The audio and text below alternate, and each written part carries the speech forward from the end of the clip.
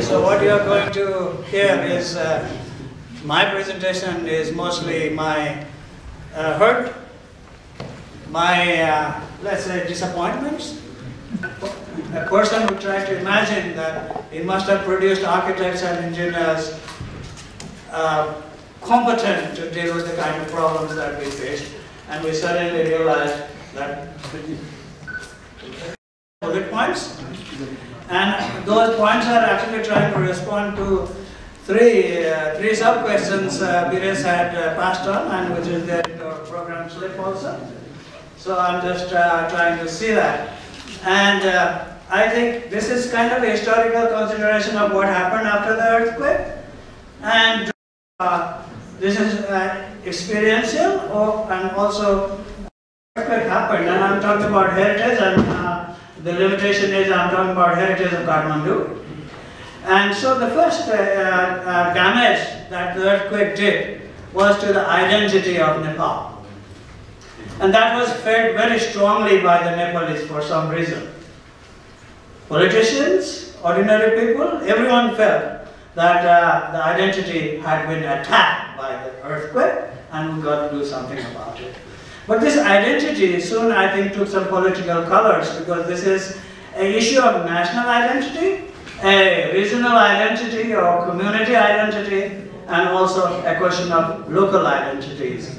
And the kind of divided society we are. And we have to be, I think, frank when we start this discussion, that we have to be able to bring out some of the things which we're keeping at the back and not. That will also brought about the damage as much as the earthquake did. The other thing the earthquake did was the damage to our economy, which I think the government was very quick to realize. What you did was you destroyed them much further.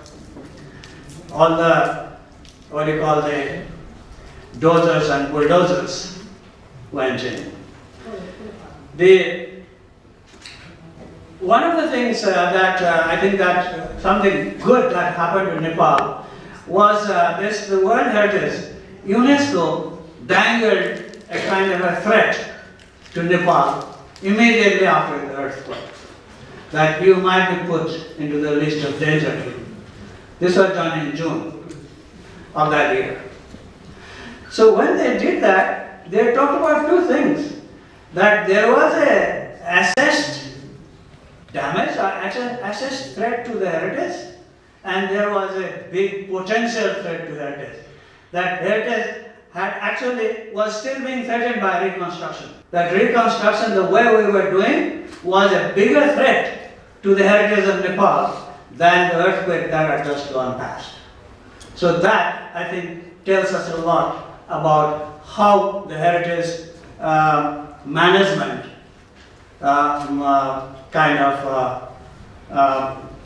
did not help the situation.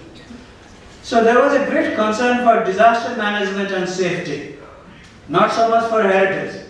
So heritage was kind of seen as something which is going to cause more disasters, that it is going to fall down and hit some man walking on the street, so you got to pull down your heritage.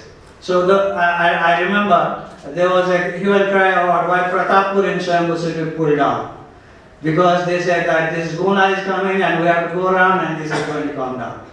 So this kind of, as long as it's not your house, you are willing to pull down anything. That kind of attitude led. So the debris and dozers is another thing that killed us.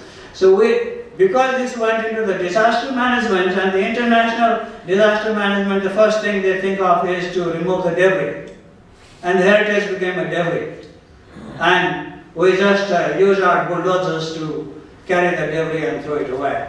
So that also was a huge, let's say, issue to us. We remember Kanak and myself, I think it was probably just about 7 days after the earthquake, we organized a meeting with the army, the chief of the army, to see what are you doing with this heritage site, that you should do something different.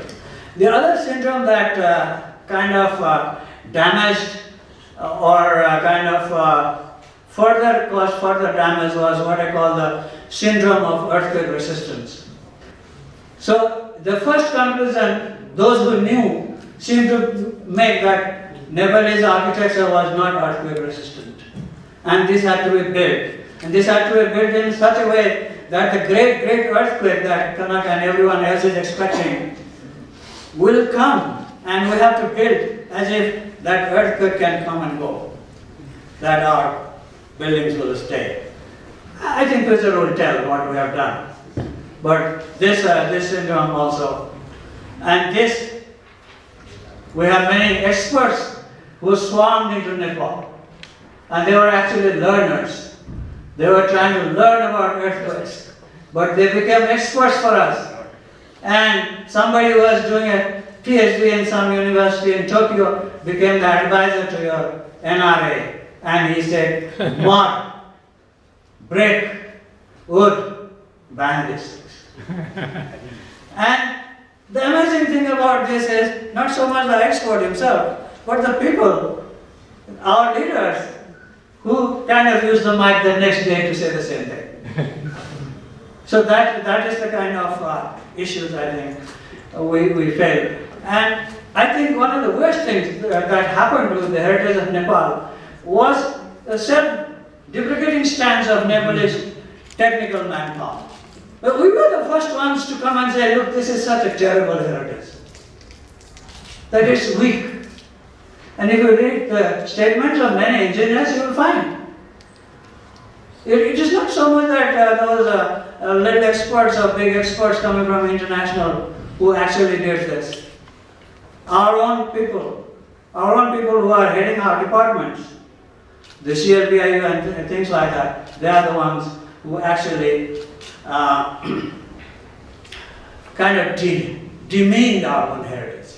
The heritage is something that should be appreciated. If it's a heritage, it should be appreciated. There's no demeaning of it. If you have a mud house as a heritage, that mud house should be great.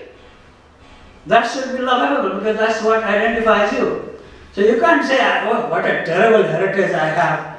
This great-grandfather built a mud house for me. And the whole world thinks it's a great house.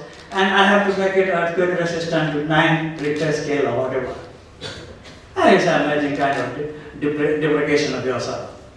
And this happened. So this shows that whether as educated people we really understood what heritage means or what our identity means. We thought that the identity of a Nepalese was to that Nepalese on the street and not to the Nepali on the decision-making table. He was an educated man, expert, those who had seen the world and how things to be done. And so he made the decision the best for us. And that was most damaging to us, I think. So I find the engineers at that time were the most people who depreciated our heritage most.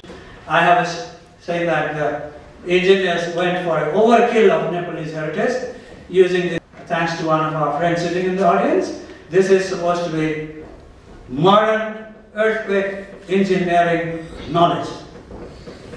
So this was nothing to do with the experiential knowledge of Nepal. Nepalese did not have any experience. They were just like fools, living here for thousands of years in a ground that was being rocked all the time, but they weren't on building like this. So they deserve to be killed, unless you want to ensure the safety of the international courts. So another thing, I think the architects were kept at a bay in this. It's not, Kanak was saying, why architects did not get involved. If I look at the beginning of the first 3 months of what was happening in Kathmandu, you will find a deliberate attempt to keep the architects out. That this is an engineering problem. And the question of housing reconstruction, rural reconstruction, I think that dominated, and we'll come to that. That one of the bad, let's say, worst things that could happen to us, that heritage was in the PDNA list. So the other politics was heritage of procurement of reconstruction. So people used a lot of things that no contractors, because contractors are the culprits, because they are bent on destroying your heritage for profit, as if the rest of the people are not, as if the boss is not. So this issue was raised because amanat, it helps a lot of people. And use of let's say non-tender procurement processes, it has got its own. It lets many people charge many things. And if we look at some of the finances of the last 3 years of some of the people who are working on heritage, you will see how much of money the contractor might have made, or how actually the contract procurement was also used as a ploy to keep your heritage unbuilt for a long time. That's what I think happened, because there would have been ways to use that procurement process to get our heritage back in foot in some other ways. So other main issue was, whose heritage is it? How something becomes our heritage? Is it because who built it? It's our heritage because our ancestors built it? And how do we rebuild our heritage? The buildings built by our ancestors should be rebuilt by us? Would that make us a heritage? Being rebuilt for us as heritage, then who should rebuild is a big question. And because I think heritage became chapter 6 of our TDNA social sector, then it was a begging bowl. Or because he will probably give you for food, he will probably not give you for your luxury of heritage. So when you get it, you should know that they all wanted a coat hanger in Hanumandoka. So we have they are all flocking to Hanumandoka. The Chinese are flocking, the Americans are flocking, the Japanese are flocking, the Indians came and gave a look. And so if they don't get in Hanumandoka, they don't do it. So you see the politics of it. It is not for your good. It is for their own political image that they are coming and doing your heritage. So visibility, political visibility was what their objective is. So we often think that the Nepal's big challenge was this scale of massive rebuilding. I don't think this was the major challenge. The scale of rebuilding and reconstruction was also, in housing was also quite big. And even this, the development challenges were even bigger. So this was not something, the 70% of our heritage damage, so it was a big challenge. No, I don't think it was like that. The challenges were more because it was put as a part of national reconstruction and some of his theories that he was trying to prove, like building back better. I thought this is a sure way to kill heritage. Because if you want to say, after an earthquake, you want to rebuild your heritage better. Or you will, of course, people will be quick and say, better in earthquake resistance, and not other things. But you have to be, I think that was the big challenge there. So they came up with these kind of slogans. Archaeology came with this slogan, Jasta Bataste, Bolio Prasaste. What? I think a very good slogan. It helps both sides, It takes the engineers in confidence, and it has the conservation in confidence also. But then, when you look at the way they are doing, you know that this was more of a political statement than anything else. So, PDNA, for example, if you go to the first document, they talk about the problems of mud, wood and brick. And one of the major problems would be how to use stronger materials. That's how it is worded in that, like cement. So when these things come, and PDNA of course was done by the National Planning Commission and with all the international people, so probably you should believe it.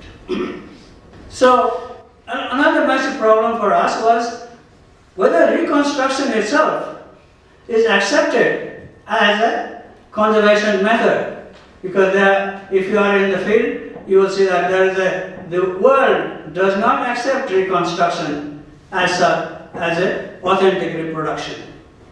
It's very important there when it comes to authenticity. I wrote one article in a recent publication and it said, what can you do with Nepal? Nepal always had this conservation tradition of reconstruction. It's not today. It's since we built it. Every 200 years, 300 years, we have been reconstructing it. And so we have this, we have to try to sell try to raise this to a conservation standard. That was the big challenge. And not many people were willing to go for it. And maybe one or two lone voices which were trying to tell to the world that, look, rebuilding is a bona fide means of conservation. So that was also some challenge because the rest of the world did not think that was the way. So this tradition of cyclical renewal, at present you'll find this word, this phrase being used quite often because this is where Nepal has found a ground for arguing for authenticity through reconstruction. Because all our tradition from 7th century to the 20th century, we see that we were doing our heritage on a periodic reconstructions, periodic maintenance. So this has now become a part of the UNESCO's reports. The issue is of money. Money is no issue. That people often say this, that we have the money, we can get the money, or people will give us the money.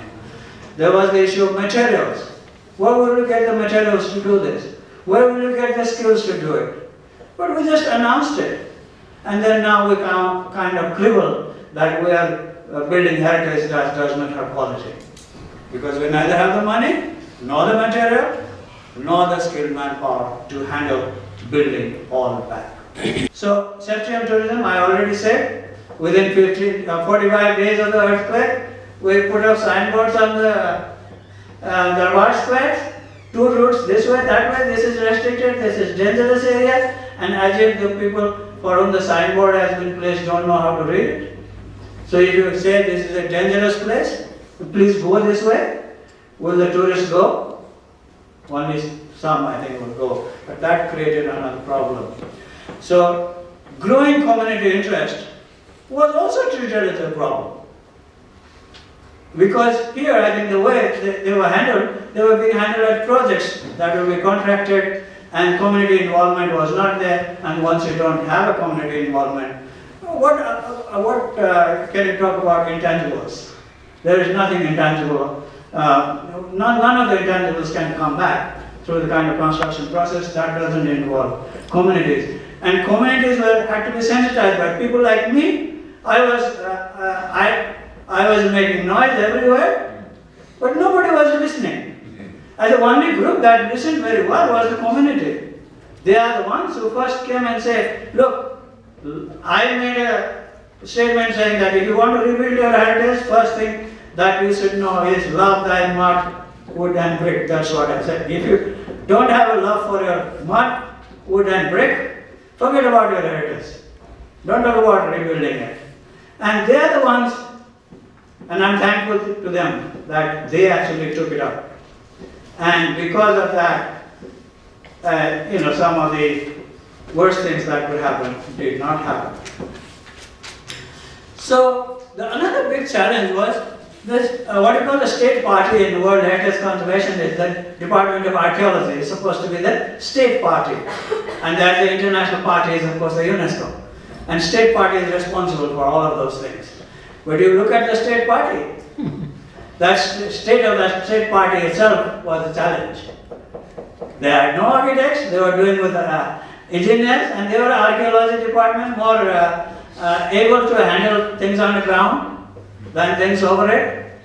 And their own, the standardized methods has been an issue that is not accepted by many people, even today. We are just, sometimes we're just tolerating them because there's no other way. So that reason led to what I think is a domination of the non-state agents. Non-state agents like me, I might have dominated several meetings of archaeology. And there are many NGOs who think that they make the rules. That DOA, it's just there. They would agree. They don't even have to get a permit. Can you imagine? We are rebuilding heritage and some other people do not have to get permit from DOA. So those are some of the challenges. And when these people wanted to hide something, they went for what I call the inauguration galore. So you ask your president to come and inaugurate something if you want to hide something. So you want a prime minister to come and do something. Or you want the ex-prime minister to come and kind of lay the foundation stone, where the laying of the foundation stone itself was being challenged. So these were actually challenges to someone. They look like challenges to me because I'm so unhappy with what has happened. So the DOA caring for its own law, which is supposed to execute the Ancient Monument Acts, and you can go and see how they do it. So they are the ones who flaunt it most. You know, I said at one time when they were building, this is a long time before earthquake, when they were building Patan Darbar Square, the Patan Museum, we were putting a steel and concrete. If some Mr. Pradhan in front did a house with steel and concrete, we will put him to jail. And here was this Director General of DOA making a concrete Darbar Square, and yet he was going scot-free. So I was in one of the meetings where a DSP was attending. I said, Mr. DSP, why don't you arrest this man? Because he's the one. Because when I asked the expatriate people who were doing it, they showed me a drawing which had a signature of the Department of Archaeology Director. That was what he said. Look, I'm doing this way. So that we have to understand this. So this Ancient Monument Act is kind of used as a ploy. It's not being implemented. And if we actually go to the court with this act, we can get all of these people to the jail. So in 1833, 1934, we made a selective rebuilding because we did not have the materials. And we had to do it quickly. When 1934 reconstruction happened, they did not reconstruct some of the temples because they were using material from those temples for salvaging them as salvage to build other temples. So, and some of the things that were left over, we made the new road gate. So, why not? But then, you know, like 10% of the temples in Darbar squares were not built. Not because they were not capable of building, because they didn't want to wait for the new timber and other things to come. So they just decided not to do it. So that was, I think, a great policy. It might have reduced the density of monuments, but it certainly enabled our society to come back to the proper footing immediately. So to me, at this time, I think we have lost so much of Malla era monuments, and particularly the residential architecture. What you call Malla era, not really built in the Malla times, but following the idioms, architectural idioms of that time, using that architectural language of exposed brick, struts and carved windows, etc. So there, I think we need a very quick decision. We needed it in the beginning of the earthquake, we need it still now, and maybe we'll be needing it after 10 years also, because nobody is going to make a decision like this. It has to be done. We have to try to decide about this, which to restore, which to keep, and which not to keep, so that the ambience of the core is not lost, because that's the one thing that is left, as Kanak was saying. So this kind of policy you need as to what to restore and how to reconstruct. Both what to reconstruct and how to reconstruct. I think both that policy is needed. For Rana era buildings, we were just talking earlier, I think very sensitively, maybe. To my thinking, the Rana heritage is not just the royal palaces, the palaces of the Ranas. The palaces of the Ranas are actually government offices at present. most of the worthwhile palaces was overtaken by the government and they bought it up like that. So it is our, CFPIU and these are response. They're just going to float that tender, and there are others who are going to, the collectors are going to take it. But these are very valuable. So we have to look about the palaces, think about some palaces, maybe think about Charkha, which was an office building of the Rana period. Maybe you should also try to save some of the Gurjuka houses, Gurjuka Ghararo. So that was a special architecture. So you have a Raja Ghar, this is Salyani Raja and this Raja. These are other kinds of Rajas, not the Sripanch, but other Raja houses. They have their own character. And then you also have Mantri Ghar, you have this Patan Ghar, you have this Silhana, which we are now destroying. Our mayor has just decided to widen that road and Silhana is gone. So it doesn't matter if Madhavar Singh was there. But you have to, these buildings should be protected not so much for architectural values, but more for historical values, I think. So I want to, if I was the one to make a decision, I would like to preserve Jangwar Thapat Valley Darbar. I would like to preserve Yunsen Thapa's Darbar. And I would like to preserve Chandra Samset Sima Darbar and Sima Mahal. Some of these are already demolished. Some are being demolished. Others will be demolished. So, Kesar Samset, Kesar Mahal. We want to remember this Ranaji, Kesar Samset, for good reasons.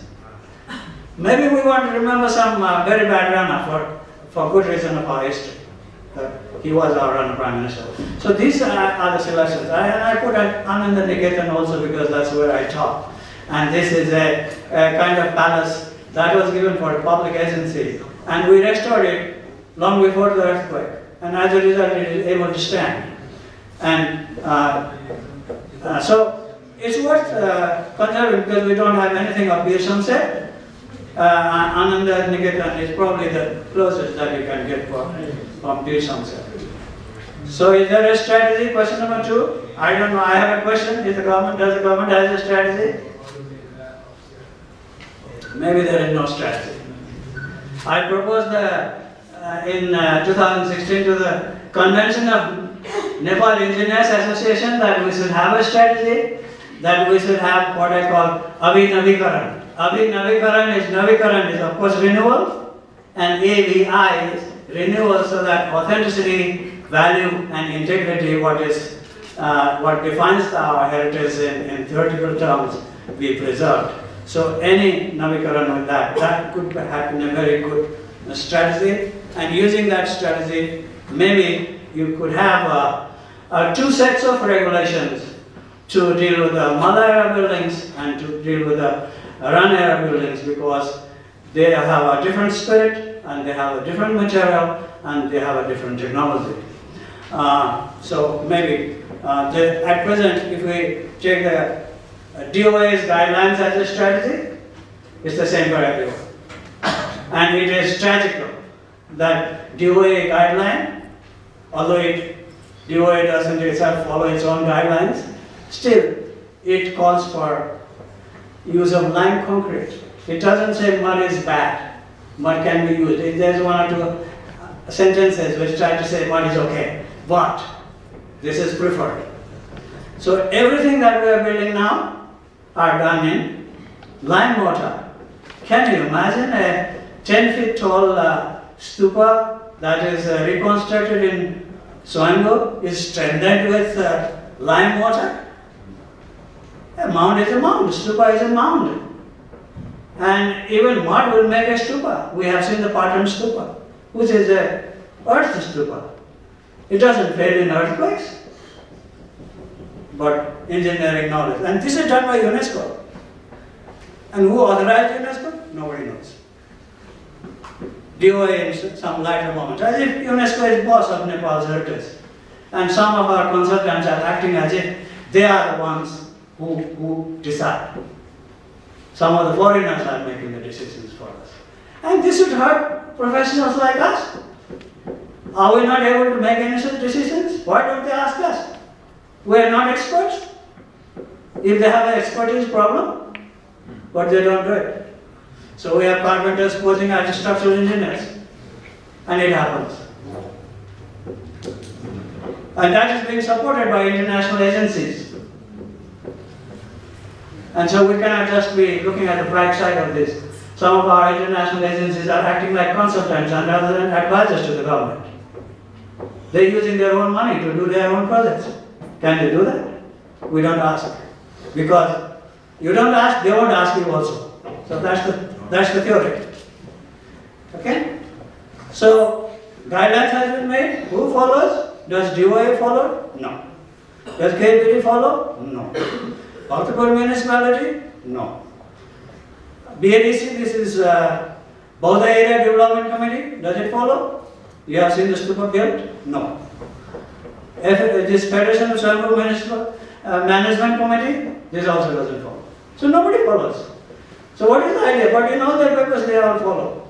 So how can you follow a guideline which actually encourages replacement of natural materials by industrial materials and technology? And to me that's no conservation.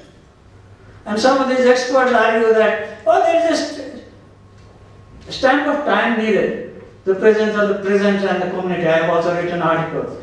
But whose present are you talking of? Is the present time of the German expert that we want to stamp in our buildings? Or we want to stamp in our buildings our own time? The present time of the Nepalese. So that is different to me. That is very, very different. So it cannot be a gold-plated bolt as a stamp of time on a steel truss. It has to be something else. So you have to have a stamp of time. Heritage is not something that is 10th century and remains 10th century, it has to remain that. It's a reconstruction of 20th century. Okay, some stamp of time. And we even allowed that. But then exactly what is happening now? If you look at Bodha they built it. If you look at that picture, there is something on the top, like a cap. It's not the Tribhuvan University. That is, somebody just put a tarpaulin over the reinforcement that was being put there because somebody was making noise outside that reinforcements are being used in. But that is a very windy area. So there was one time when I went there, the winds, the whole tarpaulin was flying off, and that's how it looks like that. But you could see the reinforcement. So there is the whole thing is they have replaced the yasi, which is supposed to be earth tree, the symbol of a stupa. A stupa is a stupa because it has an earth tree in it. And there is no earth tree in this. There is a 12-foot yasi has been inserted, whereas it doesn't go up. It just ends in your Harmika, that is the lower square. So what is happening now? We are destroying foundations. Kanak was referring to how the foundation was destroyed in Gungmati, Rato Machandra. But he did not mention what he did with his monument of 1000 in Patil Darbar Square, where they raped the whole thing. And they destroyed that Navakunda foundation. And that's the picture there. Does that look like a Navakunda? Does it show 9 holes? Navakunda means 9 pockets. Is that a 9 pocket?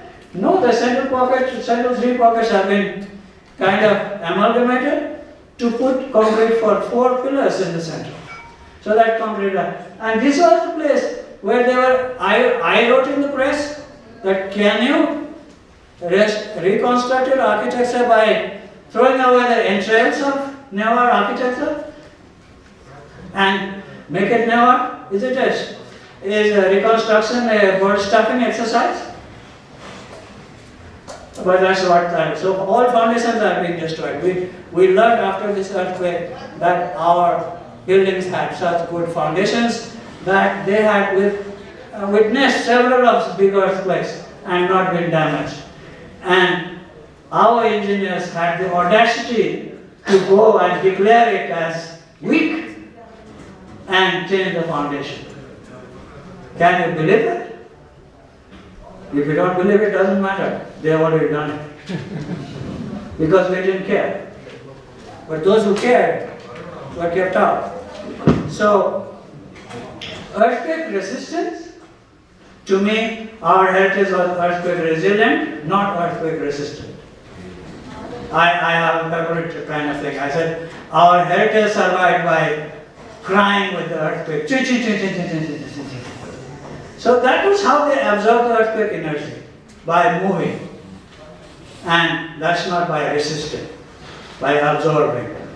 So there is the bitter neat, antique, traditional earthquake engineering knowledge. There's a big difference. And to me, that teak, traditional earthquake engineering knowledge is also our heritage. And that also has to be preserved. And that is the responsibility of the generation which knows other ways of earthquake resistance building also.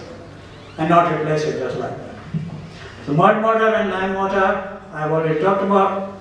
So all the buildings I present are doing lime mortar, and I've seen only one. I think probably KVPG wanted to apologize. In the North Mandap, they're using the yellow mortar, yellow mud mortar. So I think industrial technology is good for retrofitting buildings like this. They run a period building. After all, they are European traditions.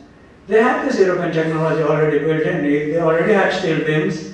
They already have reinforcement. They have all those things. So there's no trouble putting in more industrial things. But when you do your traditional retrofit of modern Mother Era buildings, you better do it with the natural materials and traditional technology. So another place where we are failing is documentation, accuracy and authenticity. These buildings are being reconstructed. If you go to the site, you will see just one elevation is hung, saying the temple of Ratu Majananath, rebuilding project. And there is a contractor's name and there is an estimate. And you don't even know how that estimate comes about. So there are no details.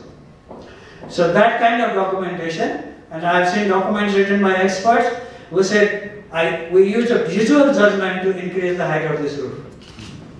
Well, we have got these experts, so that's very nice. Of course, experts were able to use. So I sent a note to some of our experts saying that the way to use your photograph to establish the measurements of a building is there are softwares available in computer. You can feed it the panoramic view of that building from all sides or whatever directions, and that can combine and give you a 3D model. So that actually calculates the height of each and everything. And so if we continue using our expertise to, expertise how? What expertise? We have been redoing this building for 20 years. This has been built for 1,000 years. So we are so clever. This generation is so clever that it is able to kind of know everything about whatever happened in this culture for thousands of years. I don't believe it. So for us, you look at Buddha, maybe symbolism has no value. So, and our heritage is recognized in the world as a faith-based religious living heritage.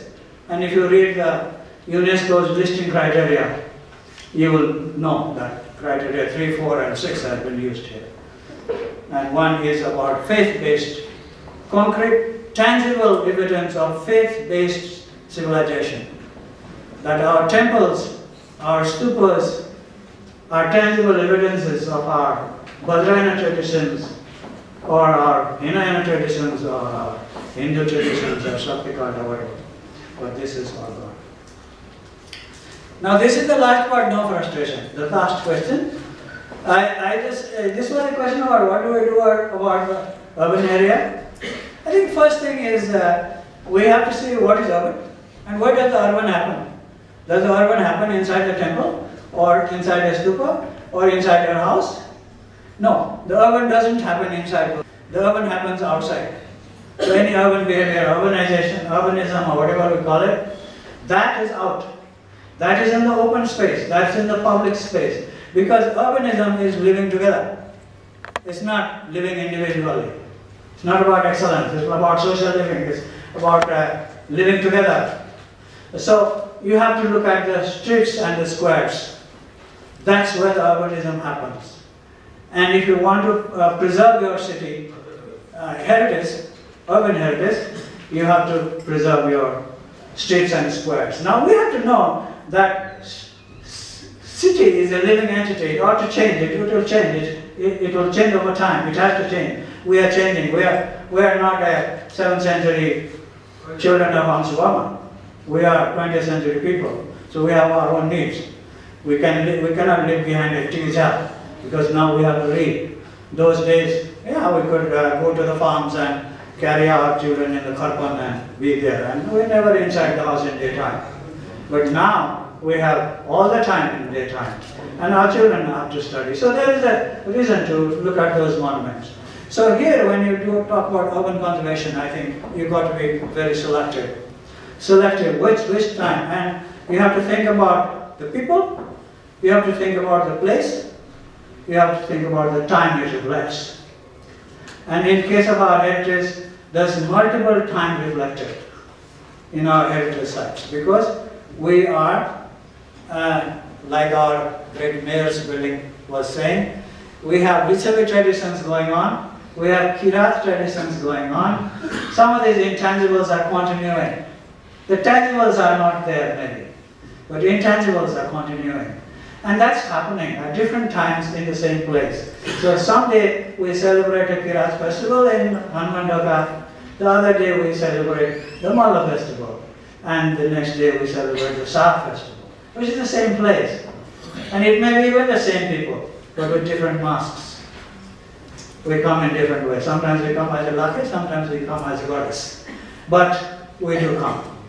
And we represent all those things. So you have to be selective. You have to try to find out where are these and which of these you want to preserve. Because you can't preserve the whole city. There is modern life to be lived also. So how something happens, you have to understand that if you want it to continue. So continuity is not something that is just a kind of physical rebuilding. So intangible rebuilding is different. So maybe sociocultural urbanism is what you want to preserve, not other things. And so when you rebuild the city, think about it.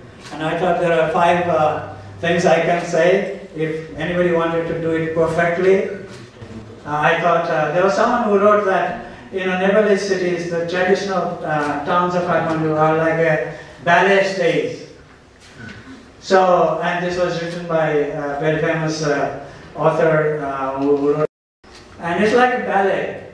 So their stage is there. And different actors come from different directions. They know what time they have to reach. They know someone has to play the flute and someone has to play the drum. And the dancer is coming from another neighborhood. But they are coming together at the same time in some place. And that place doesn't have to be notified in a placard. They all know, the society knows. So it's like a big stage, the whole town. It's a big stage and different people come and do different things. So you have to try to save the roots. And most of it that survives us today is not those dramatic performances. We don't get anything from on our davalis anymore. But what we do get is the moving processions. Those have somehow survived. We call the chariot festivals or this festival or that festival. That are moving from one point to another. And so save the root is very important. Saving the root. And to do that, you have to save the building footprint. You cannot widen. The bylaw, road widening is a sure way to kill this. I'm not saying that the gods have to dance in narrow streets. They used to dance for us in very wide places like Tony Hill also. And I was just telling one of my students yesterday that Tony Hill, the name has come because it was called Triratna Kyo. There were 3 jewels who used to come and dance there.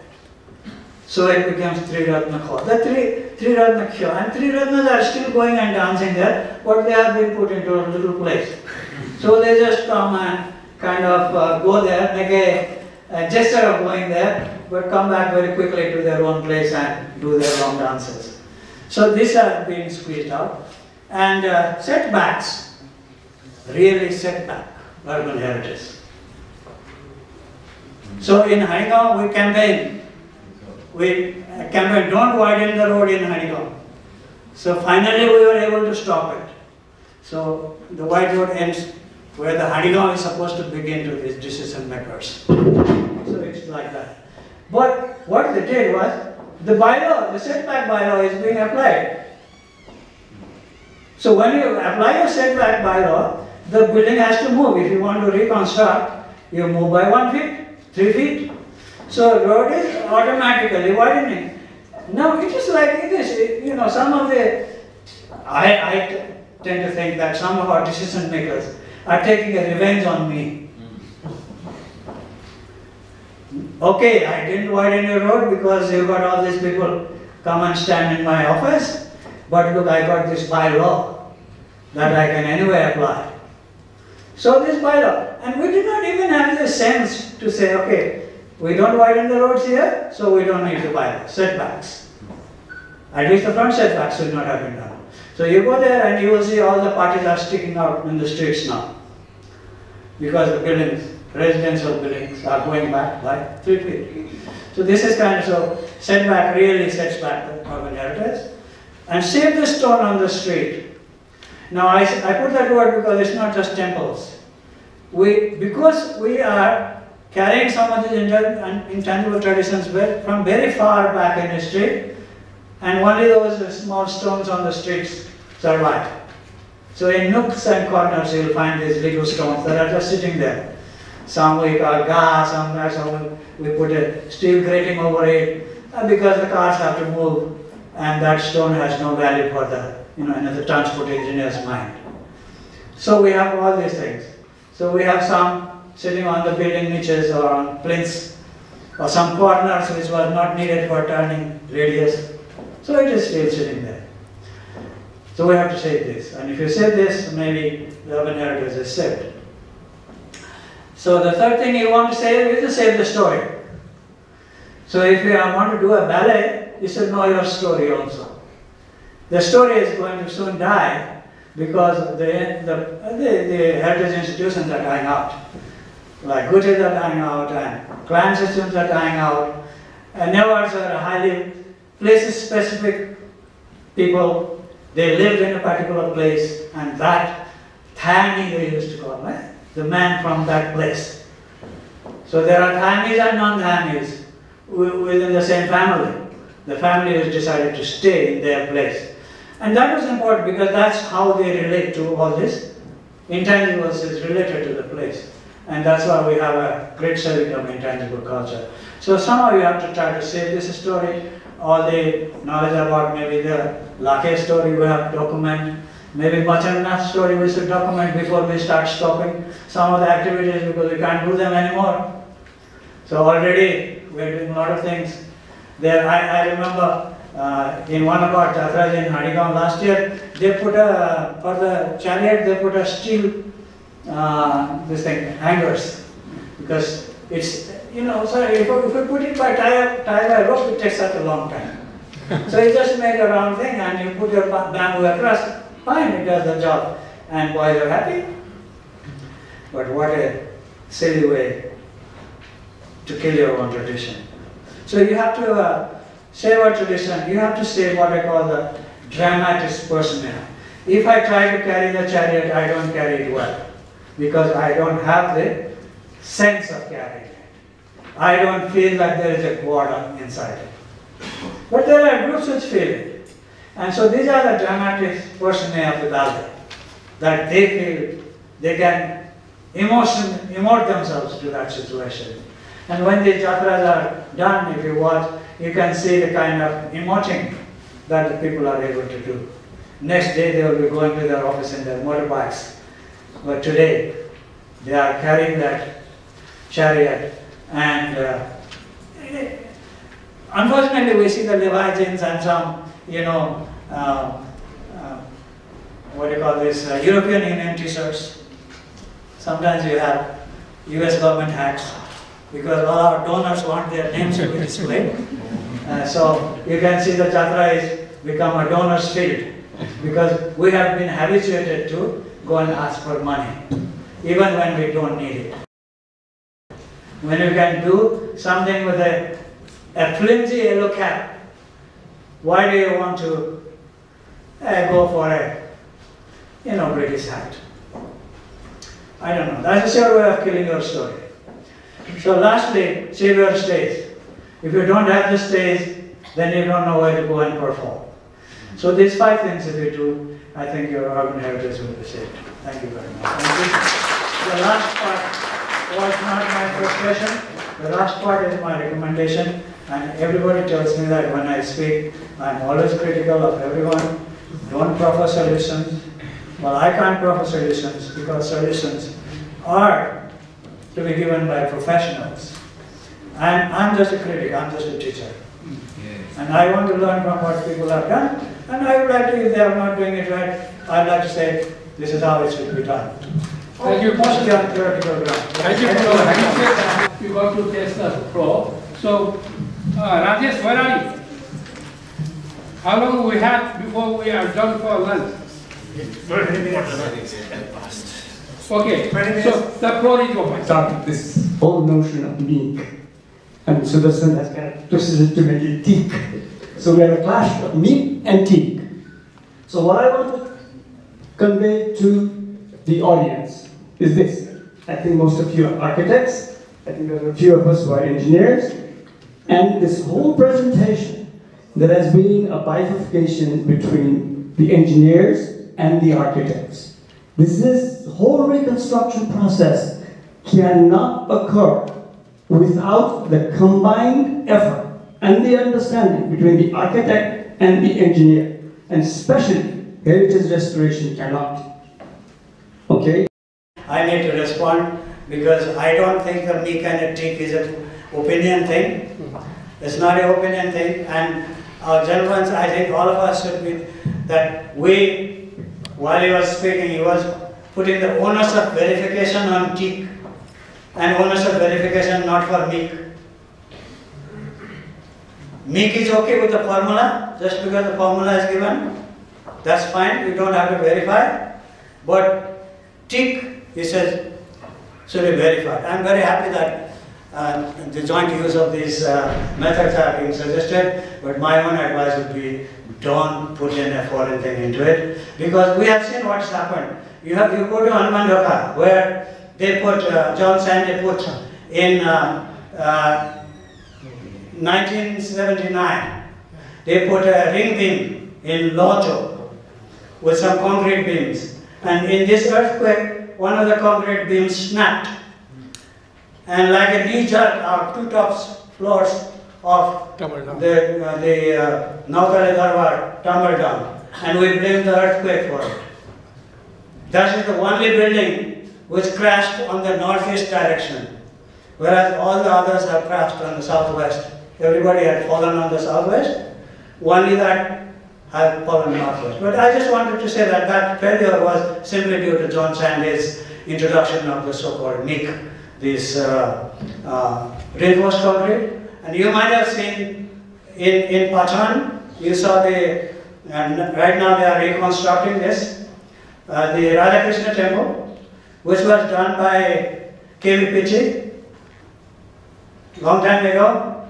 And when it fell to the ground, you might have observed that all our other temples fell down as if their claws were being kind of dismantled, so they fell down like this. So that just shows that it is joint failure. It's not, they were not stiff, they were just crashing down. But this one, 2 top floors of Radhakrishna temple flew some distance and overturned, and you had the lower floor, upper floor sitting down, and it was on the street for several days before it was decided. How can a Nepalese architectural building crash 30 feet away and 2 floors going together? Because those are the 2 floors they had restored. The lower floor had not been restored. And you can go and look at the reconstruction now that's going on in Bachelor temple in Bhaktapur. This was also done by Mr. John Sandy in 1979. some of the money they saved from Hanuman was used there. This was UNESCO's gift to us. So what they did was, at that time, that temple had some peepal tree growing in it. So they cut some of these and maybe left some things intact. And they injected lime concrete to consolidate. So you consolidated it. So what happened? The next earthquake came and you had a heavy head sitting on top. So our lines flew some distance. So I got some pictures of it if you want to have a look. How 4 of the lines of Bachelor temple, how far they fell. And you can still see what pieces of stone fell down. The consolidated dome just flying out. Now I'm not saying that it would not have collapsed if it had not been consolidated. But our whole system of brickwork and temple building is reducing the large mass into smaller masses. So that's why when you make a wall also, you put your timber ties every 3 feet. Because there is some advantage to be gained by if you can reduce the mass action at that time. And this consolidation has done it.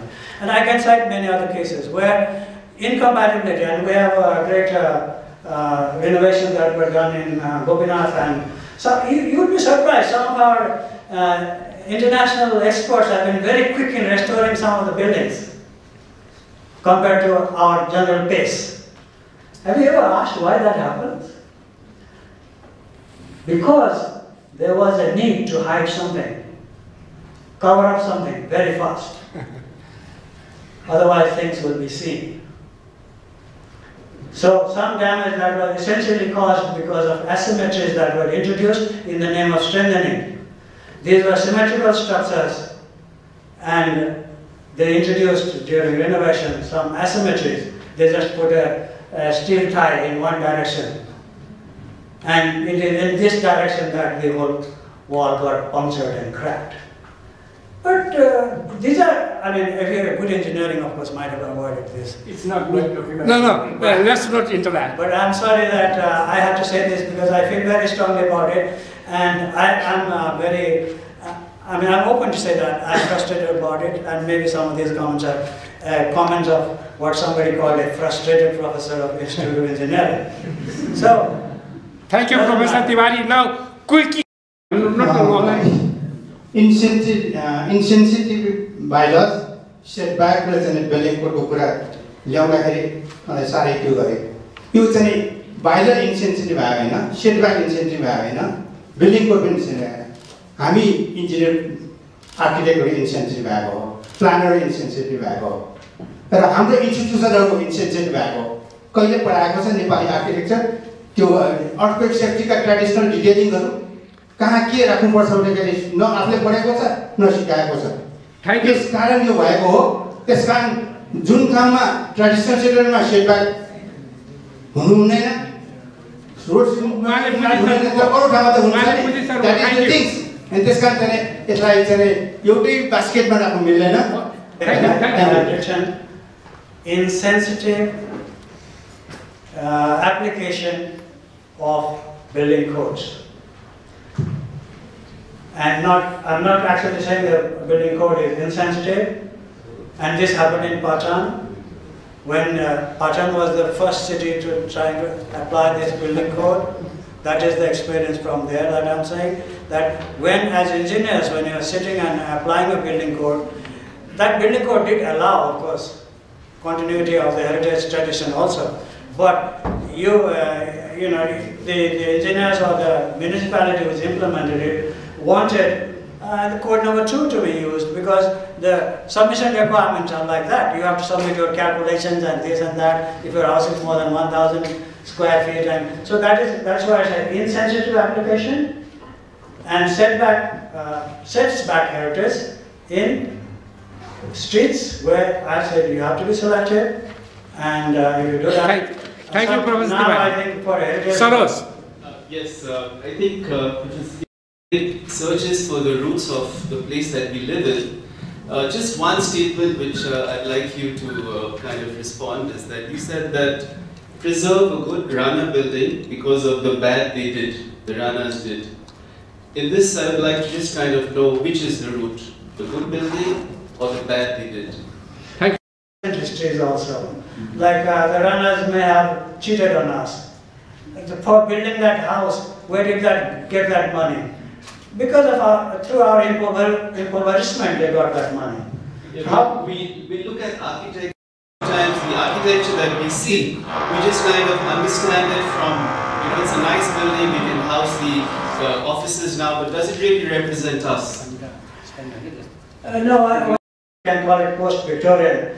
But one of the things about Rana buildings, particularly palaces in Nepal, is that this quality of neoclassical architecture was achieved by those workmen who did not know about plaster, who were always using wood and brick. Actually, a builder was that. And so when you look at these Rana palaces, if you look at it in detail, you'll find that the Gothic, the orders, and if you say that there is a Corinthian order, and you go and look at the Corinthian column itself, the first few buildings of the Rana, the Corinthian column was ordered from Sheffield. Then Sheffield, they cast it, they brought it and screwed it on here. So most of our Bishalnagar Darbar were built on that way. But later on, immediately after that, they didn't have to do that because Nepalese craftsmen learned how to make it, how to work with the plaster and get that design out. But in the process, also introduced their own aesthetics. So there are a lot of details here, if you look at it, which is not really European. The Nepalese side has come in. So these were built by Nepalese. And actually, I mentioned that I would like to preserve Janbahadur Rana's Thapthai Palace because the person who built it was not, even the engineer was not used from Europe. For that, the Nage was the Nepali Nage, and he was engineer and he was everything. Okay, thank you. No design was given. Devanji, quickly. Very short one. And after that, boycott. Right? Don't make me just define what I say because I don't want to define what I say. That is, those are my emotions, those are my feelings. I will still have. Very good that you have emotions. So you express everything by emotion. That's what we want. The first thing you said, you express your frustration. Usually to say that geniuses are not happy with what's happening in the world. Yeah. So that's one part. But remember that architects of your age, artists of your caliber, I say of our age, my age, the more older they are getting, they are more being frustrated. That's a phenomenon in Nepal. So let's put it aside.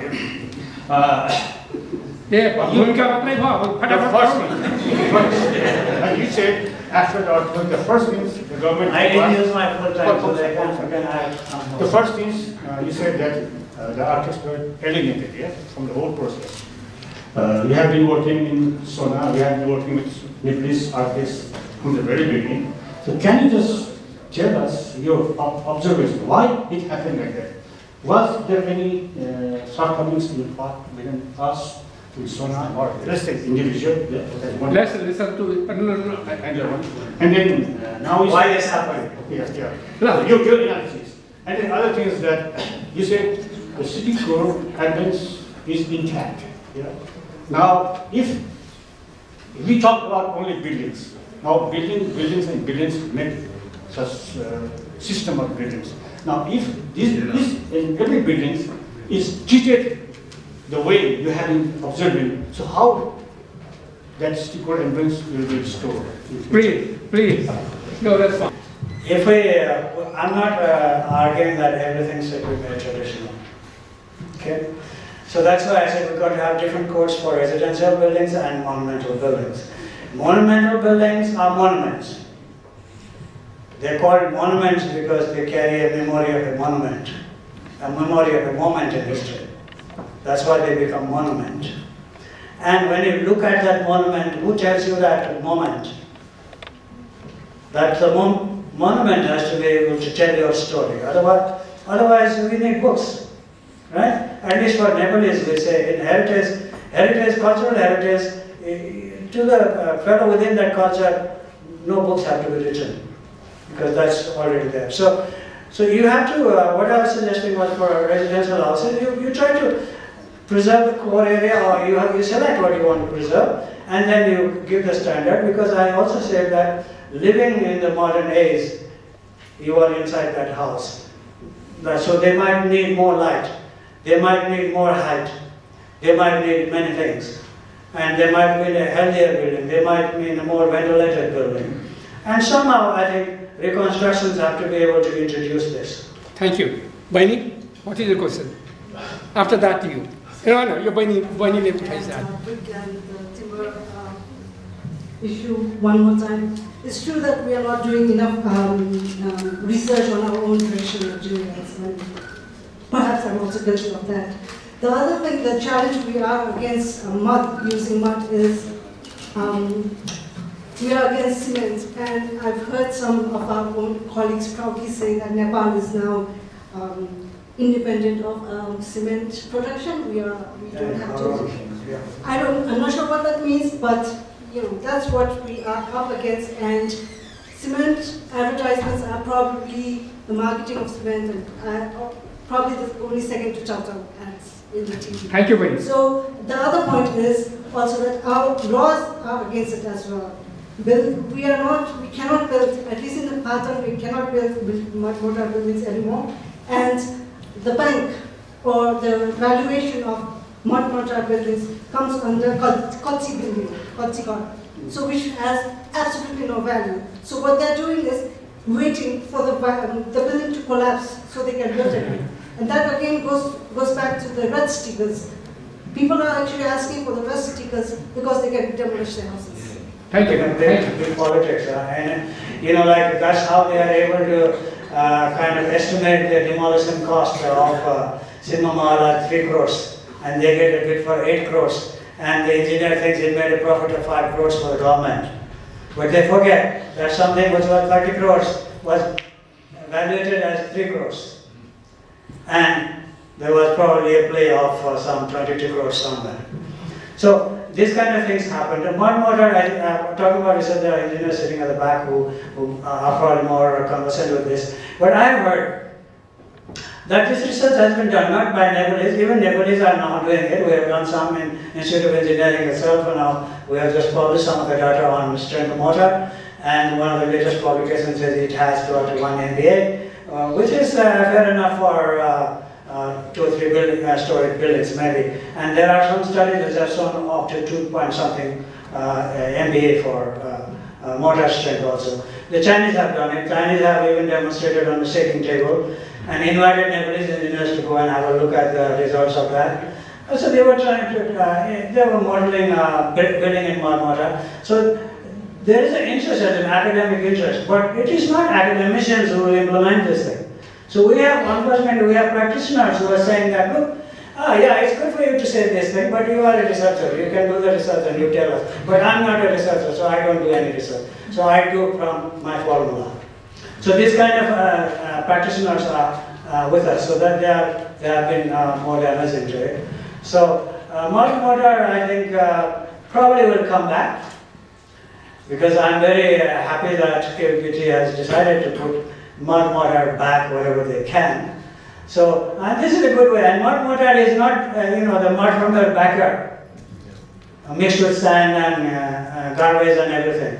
That is a certain combination of sand, silt, and clay. These are mixed together, and if you vary the mix, you can get very many kind of properties. I've looked at some research done in Tibet by Chinese engineers who were doing research on this mortar and roof finish on Potala, and they have done many research into which material can be added to mud or the traditional material to increase their waterproof properties, or to improve their tensile properties, or whatever properties you want. So if you are intended to do research, you can do it. But here we are a funny country, We are rebuilding our whole heritage with bricks ordered from Tarai. And these are supposed to be Dachiapa kind of things. And what Dachiapa we have? We have what we call whipping Dachiapas. What I call whipping Dachiapas. They use these colors that come from Calcutta and make it look like Dachiapa. And one period of rain and you see them kind of tears rolling down. She has something to about cement also. production and... So that happens here with us, and we have heard many things like that, and we are supposed to be self-sufficient in cement. Somebody told me, I was talking to a conservation architect who was working in Bhaktapur, and they dismantled one building, and in that construction of that building, there was a special clay used. That clay is called the Kausi, what do you call it? Pancha. Okay, Pancha. That's the yellow clay that is used in the terrace. That's the Ranatine name for it. It's not a Neva name. It uses Neva terminology, but Kausi Pancha. And they said, so I said, why don't you use it? It's one of my students. So I can't use it because it's only available in that hill and it's not available. You can go to Korea to buy whatever you need, but you can't go and dig a farm there. So some people, like I think I recently saw a woman making the clay mortar there, and I was very pleased, like, oh, this is really nice. That somebody is making a mortar in the traditional way, you know, using foot, and making it over 3 days, and it's not just one moment that you prepare the clay. But we have, you know, we have these guidelines. It says lime concrete has to be prepared over 4 days and rested for 7 days, and then when it will gain strength. But for mud mortar, they will say it can be used for two-story building, but they don't know. They don't say anything about its strength or what is the process of making mortar, what is the content of it. But you have your traditional architecture books, if you look at the manuscripts, you will say, if you want to make brick, take soil from such and such places and put them together. These have been specified, and we all think that is an old woman's story, but it is very much of a scientific thing, that they were looking at the chemical composition of the ingredients before you mix it. So for mortar, there was some statements there. So unfortunately, we are a civilized, modern Nepal, you know, so cement is cement. Thank you, Professor. Last question. Which has become in recent years in Nepal. There are so many factors to it. And architecture is necessary for us also to save the new, identify new heritage, identify right now, so that the future generation will learn from it. So त्यसलाई पनि कसरी identify गर्ने भन्ने पनि एउटा सरले अलिकति त्यसलाई पनि. Thank you. Not my question. Past, and some there are processes. Anything becomes any modern things can become heritage. We talked about something there. I think Gogolji was referring to Lekhan's building. So there are many. I mean, some of these palaces might be our heritage. When I talked about Shima to this a group of government officers, why it is a heritage and why it should not be built, the thing I cited was that let's not think of Shima as just Chandra Shamsher's palace, Chandra Shamsher's office, because in the Bharati Budget of Shima, the first Prime Minister of our Federal Republic of Nepal took his oath there. And that should be important for history. So you can mark the spot. You can put the chair back there. And you can say, when your dignitaries come from, look, this is the chair, and this is the place. That is if our federal system succeeds, has to succeed. We have to take pride of these things, no? And that's how we create historical value for future children to remember our history, and that's how values are created. So we can create many values. We are talking around here, not recently I was in another seminar where we were talking about Lakshmi Jayanti and Lakshmi Prasad, and why Lakshmi Prasad's house is being just left over, while in England you find Shakespeare's even footprints being saved and kind of sewn around with a red circle. So that's how heritage becomes once you give value to it. So I once attended a seminar in Denmark about the, this was called, the memory, using memory as a heritage building tool. For example, the cases cited there was that, for example, we might remember London, one part, because that's where my last pound was gone. Or so you might have a memory of that place. this is where I was penniless. And something happened and it became history for you. So when you go back there, that's the point you cherish, because that's the point you remember. Or this is the restaurant I went with my girlfriend in my first visit. So this becomes heritage. This becomes the memory. And people are doing that. And that later becomes heritage, because if the whole society wants to keep that memory, and not just individuals. Thank you, Professor Tiwari. And त्यसपछि पशुपति मन्दिर चाहिँ last भइसक्यो पहिलो बराबरको कालदेखि कहिले पनि नभएन अनि मेबी आई वाज हाइन्डसाइट त्यो झिङ्गटी चाहिँ हुनुपर्ने हो कि save it for the next earthquake. So that's the my curiosity is what त्यसमा के आन्सर छ त्यो झिङ्गटी my answer is very simple. Maintenance, cyclical renewal. Our people knew that grass will grow on a roof which is laid on mud. So every year they had a festival to go up the roof and take out the grass. You don't do that. You don't. We put a water faucet in our toilet and it doesn't work after 5 years or maybe 5 days, and we don't know how to maintain it. But this was a culture which made a water conduit in the 5th century, and it was running till the 20th century when the Nepalese learned of some new knowledge systems and they knew how to kill it.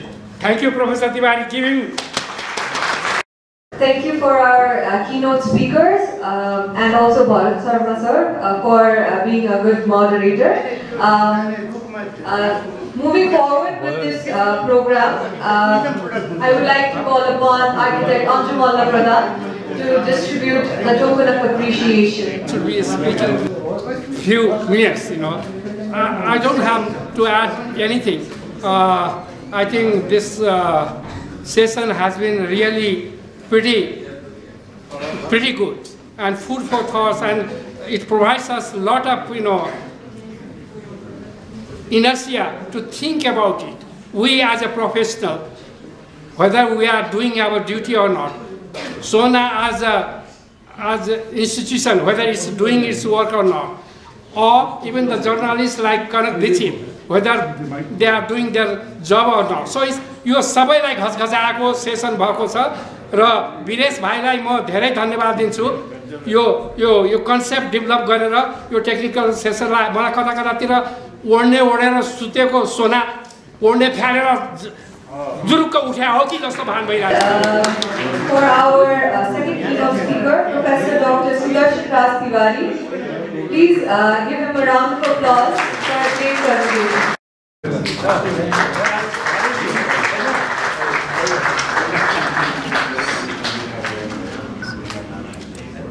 So they have been asking why I am in Nepal camp after 25 years. It's because of this.